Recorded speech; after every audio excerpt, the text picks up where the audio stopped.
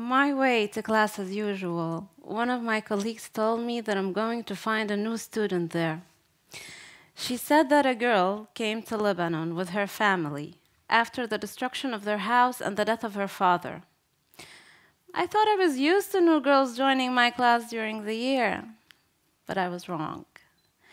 The girl was occupying a seat in the corner of the classroom. Though completely quiet, her face showed clear signs of frustration, disappointment, and deep sadness. She didn't even bother to raise her head and ask who's the new teacher entering the classroom. I thought first that, what's wrong with her? And when I asked for her name, she whispered, Dalia.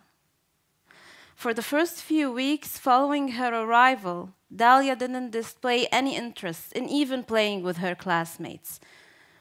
I don't blame her, because one of the most painful feelings someone can experience is uprootedness, being forced to leave your house, your friends, and sometimes your entire family and start again on completely new grounds. I know this feeling because I am a refugee.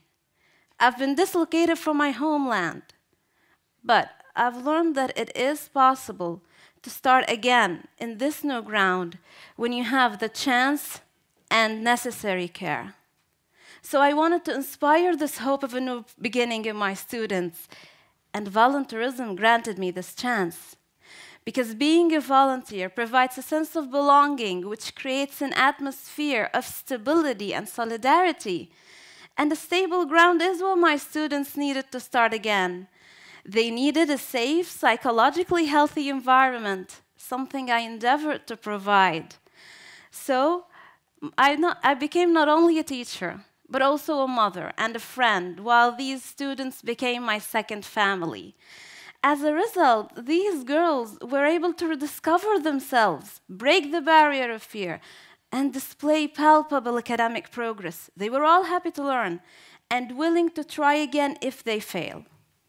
It was also my chance to explore my potentials, test my limits, while meeting new peoples, new perceptions, new mentalities.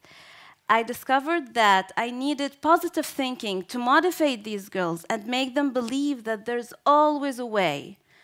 Therefore, I realized that I'm no longer the center of the world.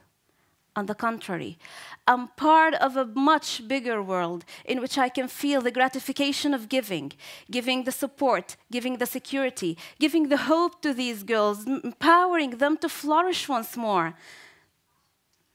Today, many of my students have left Lebanon, including this girl, Dalia. I do really miss them. But I know that they're seeking a new life in a new place. I know that they're building up their own future. And I know that they have what it needs, resilience and faith. Today, I stand before you, proud to declare that I have inspired this change in the lives of my pupils and that I am somewhere behind that charming smile, glowing on once again hopeful faces.